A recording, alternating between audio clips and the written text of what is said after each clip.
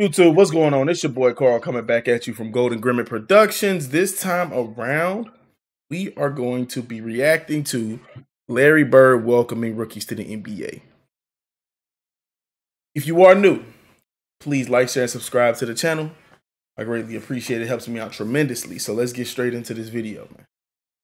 Around the NBA, everyone has their first moment in the league they still remember. Everyone starts out as a rookie, and when you're a first-year player, whether it's a trash talk exchange, getting owned by a more experienced player, or scoring your first point in the league, those memories stay with you forever. NBA rookies are also not above being starstruck by sharing the court with players they grew up watching. Considering that, things might get even worse when that vet player who's welcoming you is the trash-talking GOAT himself, Larry Bird. Welcome to the Squad Dawkins channel. Here we break down the best welcome to the NBA Larry Bird stories. With the number of players he trash-talked and took to school, if the NBA ever introduces a trash-talking award, it should be named after Larry Bird. The guy was just peerless when it comes to mind games, as rookie Eddie Johnson found the hard way. Eddie Johnson guested on the Rex Chapman Show published on BasketballNews.com YouTube page. He shared the legendary trash-talking and beating he received from the legendary Celtic legend. He was always talking so much trash to me, and he taught me how to trash talk. I mean, Larry Bird basically taught me how to trash talk. And so there's one game in Boston, he just worked me over, man. Like, I went out for the jump ball, and it was my second game of my career, and Cotton Fitzsimmons started. And I'm scared to death already. You know, not just a Bird, but, you know, I played against McHale in college, so he was cool. But Robert Parrish, I mean, Dennis Johnson, I'm looking at all these dudes, man, and I'm intimidated. I had played against Danny Ainge in college. So, but Bird walks out at the jump, and the veterans on my team said, Eddie, just don't pay attention to him. Fine. So I minded my own business on the jump. They gave that man a warning, bro, before he stepped on the court. Please don't pay him no attention, bro, which it was impossible to probably do. And he walks out, and he just stands next to me, and he leans over and he looks at me. And I didn't pay him any attention. He said, do you honestly think you're going to guard me, motherfucker? Cursed at me. Like, what? I just didn't say nothing. Then he stands up and he looks over at our bench and he looks at Cotton. You all think this rookie gonna guard me? Man, I'm gonna bust you up, just right in my ear. And I'm just looking forward. I'm like, and so by that time, all the guys on the floor is just cracking up, even my teammates.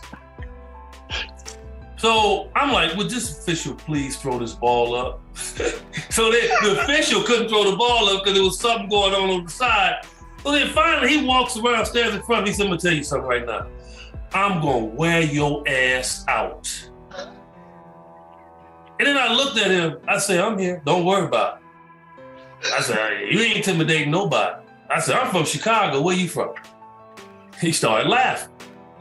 Game starts, and he's just wearing me out, okay? And I'm trying to go back at him. I'm shooting bricks. And in the fourth quarter he was in, it was late. Game was kind of close. And he came down, he said, you talking all that junk. I bet you can't do this. And he raises up from Steph Curry range. And he shoots an air ball. And I look at him, he like, that don't matter. It's the fact that I can do it and stay in the game. I bet you can't. Oh my God. Get in that air ball, bro. Oh my God. Oh my goodness. Torching them even in the air ball, dog. That's crazy. I'm like, okay. So that stuck with me. Johnson's story is not the first nor the last we will hear connected to Larry Bird welcoming rookies to the NBA. During his rookie season in 1982-83, Dominique Wilkins walked over to four-year pro Larry Bird right before tip-off. Bird, of course, was having none of it. That was the first time Bird ever talked trash to me. It was my rookie season, my first game I ever played against him. What'd he say? I can't even tell you what he said. My first year, I'm excited. I'm playing against Larry Bird. I go shake his hand, he wouldn't shake my hand. Back then, guys just... You wouldn't shake your hand? Wouldn't shake my hand. He would look at me and just nod, right? And I was like, well, maybe he's just getting into the game. It didn't end just without acknowledging the rookie Wilkins. Bird continued hitting him with the trash talk. And so the first time I'm gone, he said, you don't even belong in this league. He shoots a three. Wham! I said, okay. Next time he comes down, he said, I don't know why they got you guarding me. He hits another three.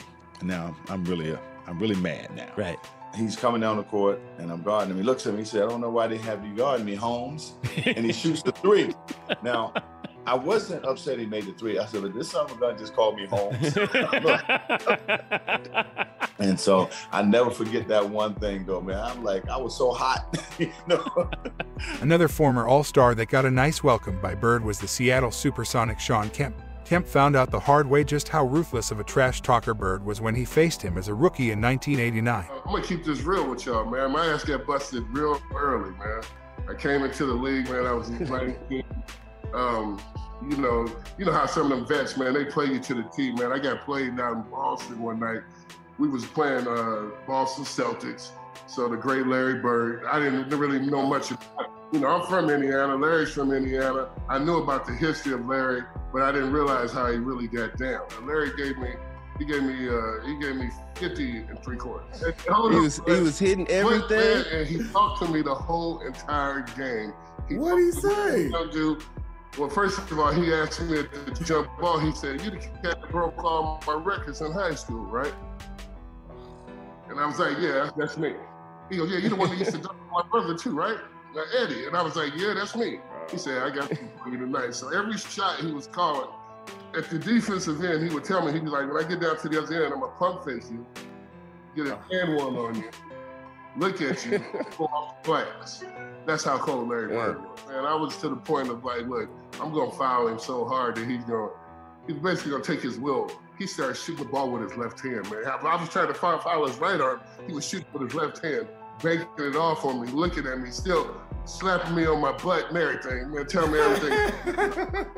When another legend was starting his NBA career, he saw firsthand how great Larry was and how serious he was about fulfilling his promises. John Stockton saw Larry Legend doing his thing at a young age, Yo, he did John Stockton dirty too. Bro, this is the first time I'm hearing it. He was talking crazy to John Stockton. Is something he'll never forget. Back in 2018, during an appearance on the Dan Patrick Show, the Utah Jazz legend talked about his favorite Larry Bird story of all time, and he didn't hesitate, choosing one that he lived during his first campaign in the association. I remember as a rookie, he came in, he walked by our bench at the... I've never heard John Stockton talk. This is my first time ever hearing this man say a word. It's crazy. Maybe I just didn't highlight him enough, but man, I've never heard him talk before. All palace and said, "I feel like 43 tonight." And he came out, he scored 43 in the third quarter and checked himself out with a 20-point victory, and I was fairly impressed with that one. So he just picks a random number, I feel like 43. And he says it to the bench? Yeah. It was fairly impressive, especially when he backed it up.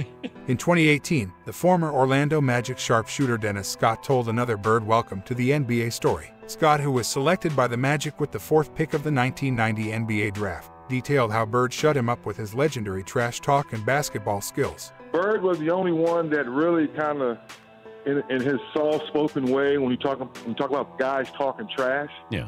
"Hey, Rook, good to see you. Hey, big college career. I'm going to catch the ball. I'm going to pump fake. You're going to reach for it.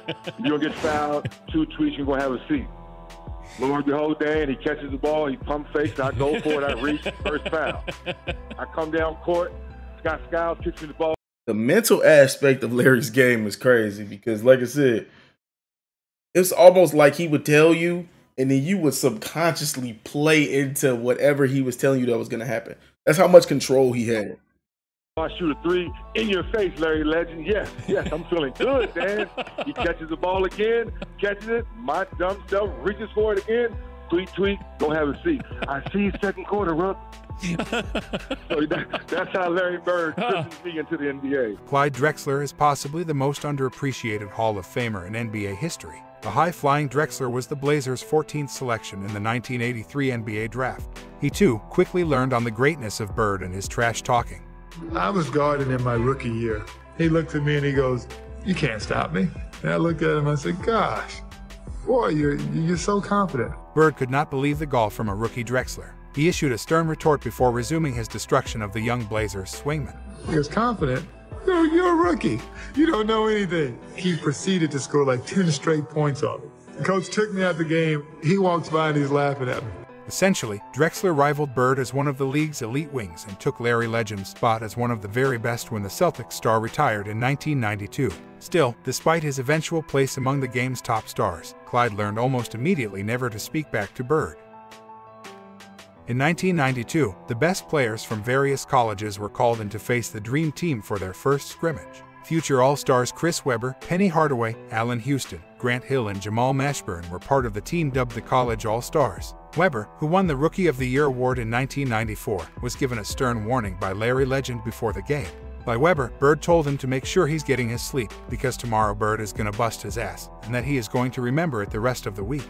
Another angle to the Bird in the 1992 College All-Stars was brought by Jamal Mashburn.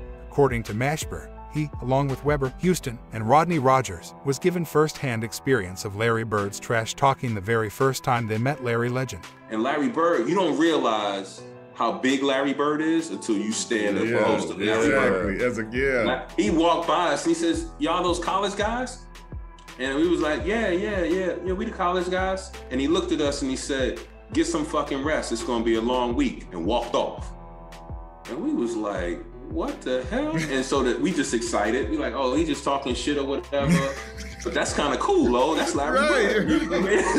You know who. I know he finna turn them up, boy. And I know he finna do them dirty. Oh my goodness. Yeah, but he ain't call us by Chris Webber and Jamal Mashburn. He's like, y'all them college kids. And then something happened. We're sitting there and we get back to the hotel. Rodney Rogers says something to, it's a group of them. It's Larry Bird, Magic Johnson, and everybody's shooting the shit. And Rodney Rogers said, "Hey, Larry, you ain't hit a jumper since '84. Magic heard that shit. And we ain't think none of it. The next day we came in and I never seen this. And this one I was like, this is a different breed. Magic Johnson fed Larry Bird the ball probably about 8 times in a row down court. Larry Bird got the ball on Rodney Rogers, and every time he was about to make a move, he told him what he was going to do.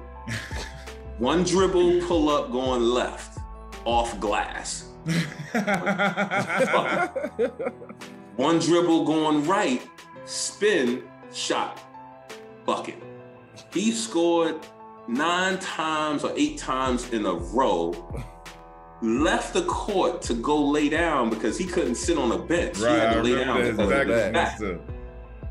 And said, "Young fella, look like 84, huh?" Last time he made it. Yeah.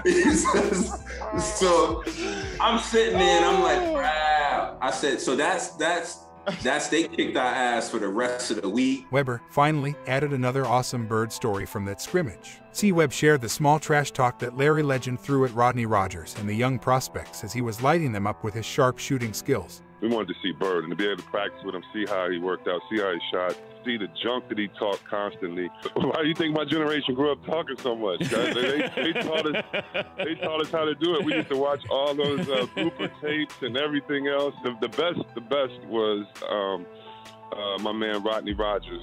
Strong, fast, quick, athletic, and Bird just set him up in a corner. Someone drives to the corner, Stockton passed out to Bird, and here you see Rodney Rogers take a full sprint.